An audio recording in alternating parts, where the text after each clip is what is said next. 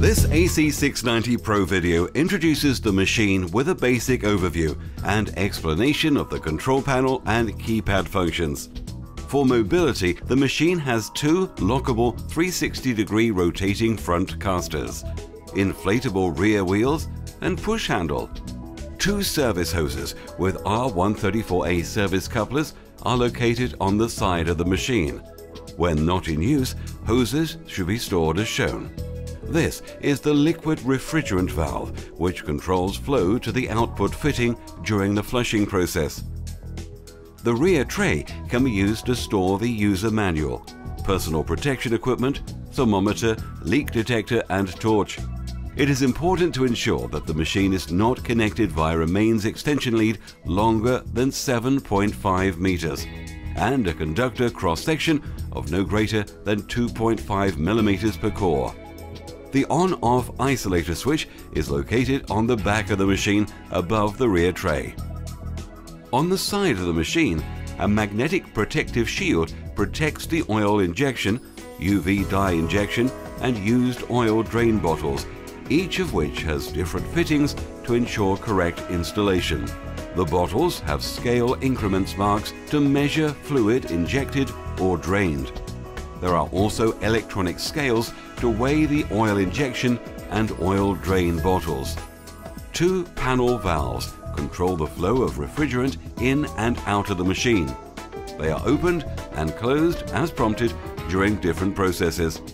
Both valves should be kept closed when the machine is not in use.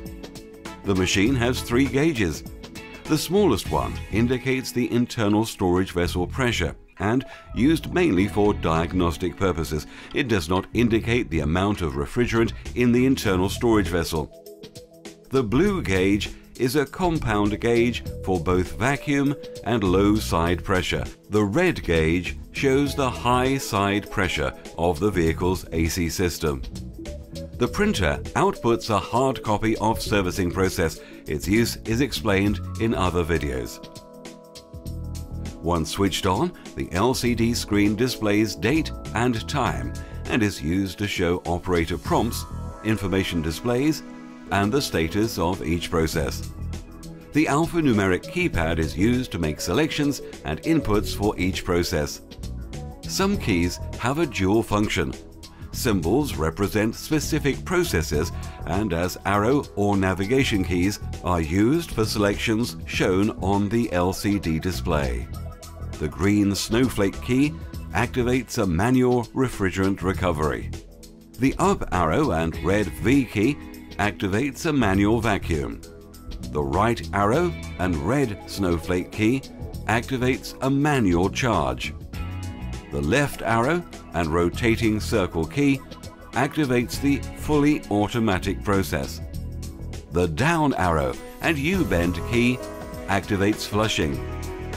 The menu key accesses performance tests, diagnostic, tank filling, tank recycling, zeroing oil scales, and report management. Each of these are explained in the relevant videos. The car icon key accesses the integral vehicle database. The circular blanking cap is removable to enable a key to be inserted for database updates. The Enter key confirms on-screen prompts and, if pressed with the time and date showing, will display the scale weights of refrigerant, oils, and dye. The Stop button cancels an incorrect selection to stop a process in mid-cycle or to complete a process when prompted. This completes the AC690 Pro introductory program.